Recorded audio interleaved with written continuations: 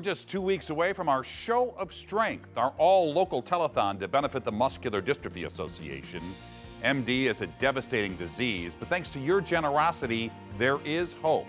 And as you'll find out in tonight's Making a Difference report, no one defines hope more than the young lady you're about to meet.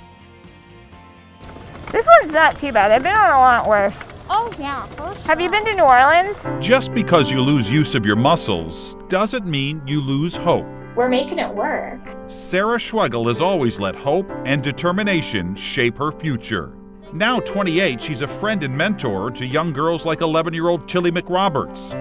After all, when you're young and still figuring out where you're going, ask someone who's been there before. Mommy, I want a water balloon. Sarah was born with SMA, spinal muscular atrophy, a disease that progressively weakens the muscles to the point that you can't even cough, which makes a common cold uncommonly frightening. I spent a lot of time in Children's Hospital. Here we go.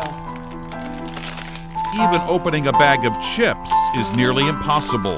But the time she remembers most is that week every summer at MDA camp. I got to go be with all of my friends, be away from my parents, and have someone that I knew and trusted to take care of me. And that was so important for me as a disabled child because I got to learn what it was like to be independent. What would you like to tell them? Please call. Through our local MDA telethon broadcasts, we've watched Sarah grow up. She'd be right by my side every Labor Day. And then Sarah went national. I told everyone at MDA that I think you're so adorable. It was on the national MDA telethon in 2001 that Jerry Lewis asked Sarah to be MDA's Goodwill Ambassador. That year, Sarah was the face of the fight, not just for St. Louis, but for the entire country. Well, I got to travel across the country and speak with all of the sponsors for the Muscular Dystrophy Association. It turned out to be good training for what was to come.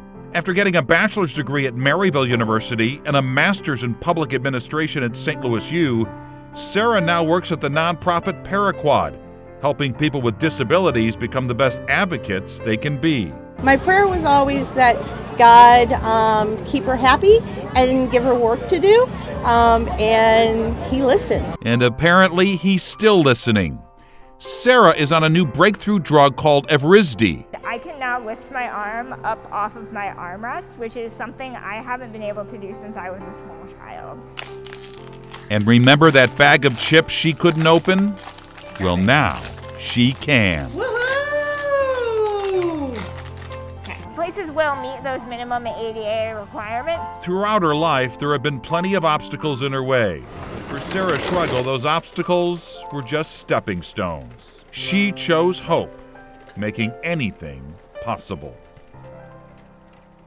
Sarah is truly one of my favorite people in the world, and you're going to get to see her and so many other amazing folks on our Show of Strength, the first ever local MDA telethon in prime time. I'll co-host with Ann Allred 2 weeks from tonight, 8 to 10 p.m. right here on 5 on Your Side.